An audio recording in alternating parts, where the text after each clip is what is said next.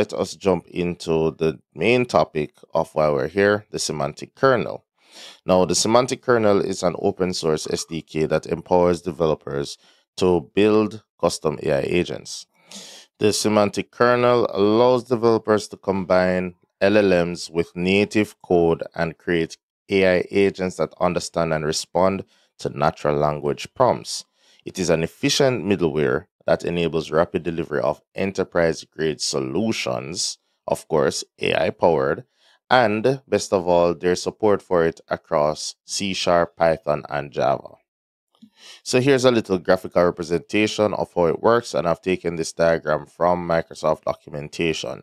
So there is what we call the AI orchestration layer. This is the core of the semantic kernel stack, and it allows seamless integration of AI models and plugins, and this layer is responsible for combining these components to craft innovative user interactions. Then we have the connectors. So the semantic kernel offers a set of connectors that enable us as developers to integrate the LLM directly into our existing applications, and these connectors serve as the bridge between the application code and the AI models. Then we have the plugins. Now, the semantic kernel operates on plugins, essentially serving as the body of the AI app. The plugins consist of prompts that you want the AI model to respond to and functions that can complete specialized tasks. So we have some built-in ones, and of course we can build our own, and we'll be looking at both of them in this course. All right, so I'm assuming that you've already set up your Microsoft Azure account and you were able to log in. So once you log in, we're going to go straight into creating our OpenAI resource. So I'm going to search up here for OpenAI and actually have it right here, but you can always just type in the search and you're going to click on Azure OpenAI.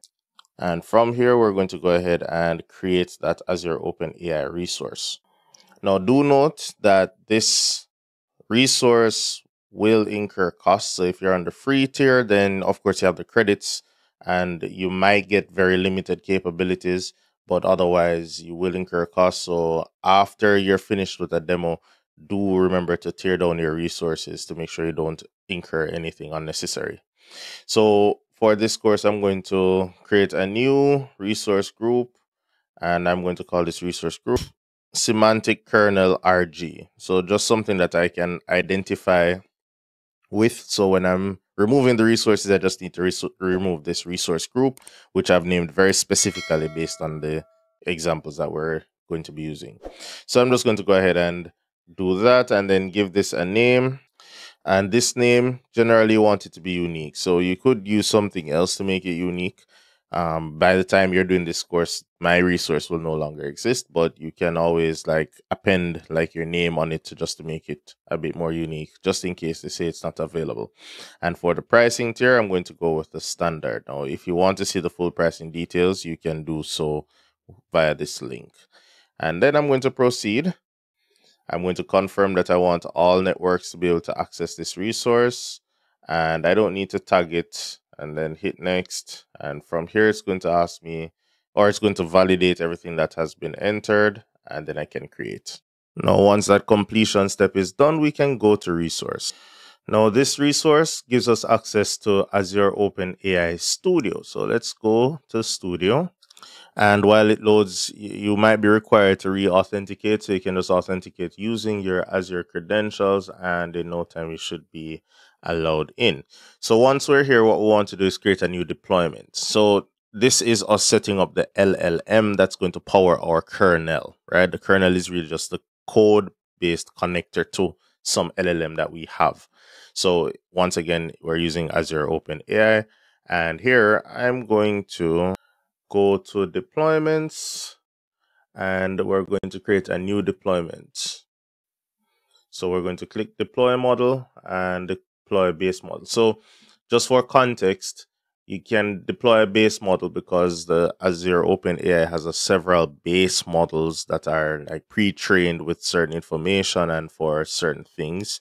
But we can also fine-tune that base model or another model to make it more unique to our needs. So the needs of an airline company would be entirely different from the needs of a school, right? So the base model can be a general go between for both of them, because the base model would have been trained on a lot of every little thing or a little of every little thing.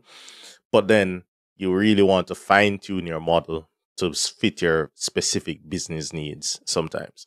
In this example, though, we're going to go with a base model. So let's deploy a base model, and we're looking for the GPT. So you see here, you have several GPT models that are available to you and several versions. And each version has its own capabilities and would have been trained on certain information and up to a certain point. So when choosing the models, be very, very deliberate. However, I'm going to go with GPT-3.5 Turbo 16K. And if you don't see 16K, you can go with the regular GPT-3.5 Turbo. So from here, I'm going to confirm. And then I can give the deployment a specific name. So in the case where maybe I have multiple deployments of the same type of model, I would want to give them unique names. In this case, I'll just leave it with the default name, which is indeed the name of the model anyway. And I don't need to change anything. If you want to change stuff, you can go to customize and you can modify like the number of tokens being sent across per minute. You can change the version. Right now, default is the only option, and we have default and default version 2 for content filters. And I'm not going to enable the dynamic quota. And yeah, I can now deploy.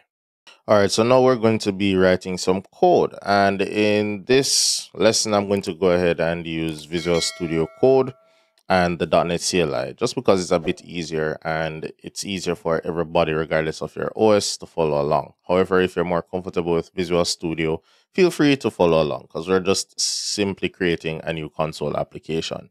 So using the .NET CLI, I'm going to run the command .NET new console -o build your kernel. So this means create a new console app and output this app to a folder called build your kernel in whichever destination you have selected. So let's go ahead with that.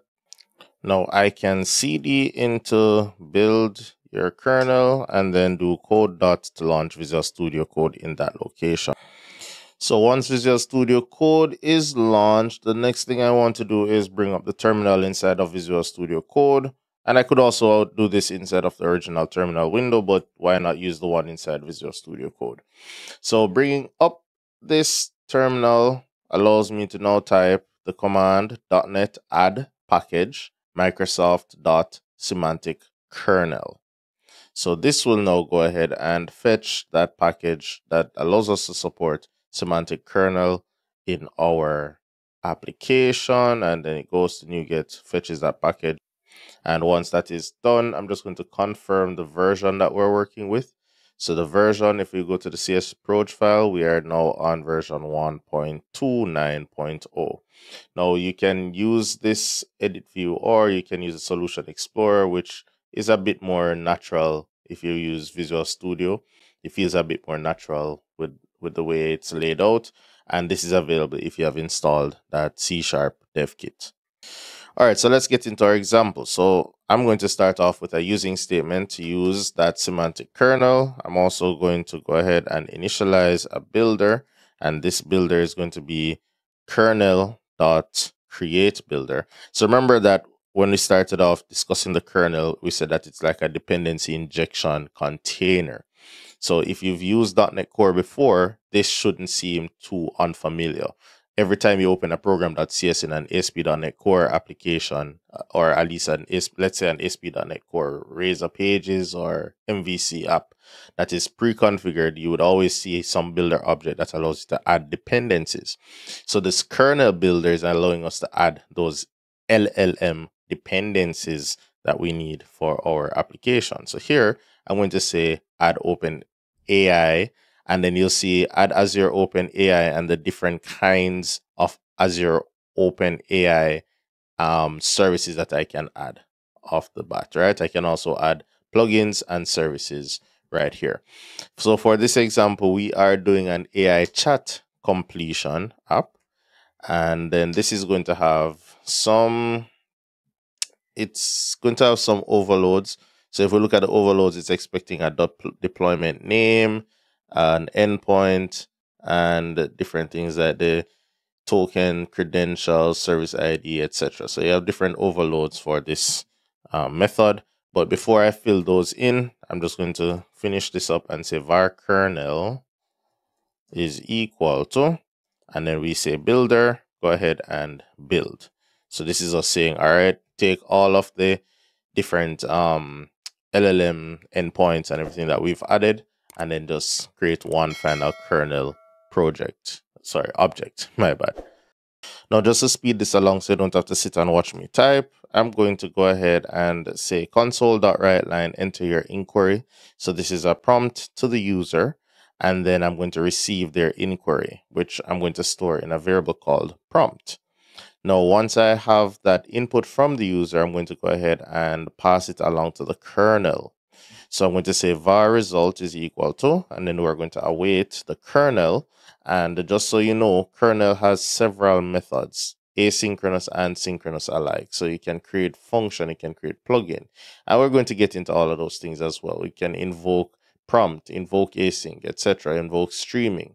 So without getting into details of every single method, what we're going to do here is invoke a prompt, and we're using the asynchronous method, hence the await, and we're going to pass in that prompt variable, that value. And then we're going to go ahead and console.writeLine the result. So once we've done all of this, let's backtrack now and fill in the missing information here. So let us look at the different parameters that are needed. So firstly, we need deployment name, and I'm going to kind of I'm going to state the parameter name here so that we know what value we're putting in. So we need the deployment name. What's next? We can do the OpenAI client, but I want to use the API key. So I'm looking at the next overload here, and we can put in credentials. That's not the one I want. I can also put in that API key, right? So I can put in the string endpoint and then the API key. So let's put in endpoint there. And right now I'm just making them blank because of course we're going to go and fetch the values, and then API key would be the next parameter. All right. So these are the three minimum bits of information that we need in order to allow the kernel to connect to our chat completion. So let's jump back over to the studio. So in the studio, we can firstly fetch the deployment name. So whatever name you gave it when you created it, that's the name that we're talking about. So back in the code, deployment name is GPT-3.5. I didn't change it, so it's the same name, right? Then the endpoint and the API key. Now, it would be easy to think, oh, here's a target URI, that's the endpoint, but that's not quite the endpoint. So we have to jump back over to our portal, and in our portal, in the resource, Azure OpenAI resource, let's go down to the keys and endpoints, and we'll see here the endpoint. So this endpoint is actually the first part of the target URI here. So it's actually up to this point, and then the rest of it is like the target URI for this resource, which you can use in certain situations. In this situation, we don't need all of that. So it's easier or better to target the OpenAI endpoint rather than the specific deployments endpoint. All right. So we're going to come back, and that is our endpoint. And then we can use the API key. And in testing, I realized this key is actually the same as the key one here. At least that was my experience. But either way, it's better you use the key that is associated with the endpoint that we want. So let's go ahead and copy that one and paste it. And do note that whatever values you see here, you don't generally want to store them directly in code. You generally want to put them like in an environment variable or use secrets. This is a simple example, simple demo, so I'm not going to go into all of that complication right now. But do know that whatever values you see here, by the time you're doing the course, I would have expunged these from my resource set. So make sure you're using your own and don't try to copy the exact values that you see me have here. So now we have our simple console app that will take some input and return some result courtesy of our GPT-3.5 Turbo deployment, which we have in our OpenAI resource on Microsoft Azure. So let's go ahead and test this out. All right, so enter your inquiry. Let's say list the best places in Jamaica to visit. All right, so I think by now you know I'm Jamaican. So let's see where in my country would be the best place for you to come and visit. And see, they list out some really nice places: Montego Bay, Negril, Ocho Rios. Kingston is the capital. You can always hike our Blue Mountains. Go to Port Antonio to relax. Trelawney is rich in culture. Apologies. And for flora and fauna. Treasure Beach is great. All of these are great places. So yes, I approve this list. And thank you to our chat completion app that we have just created using our semantic kernel.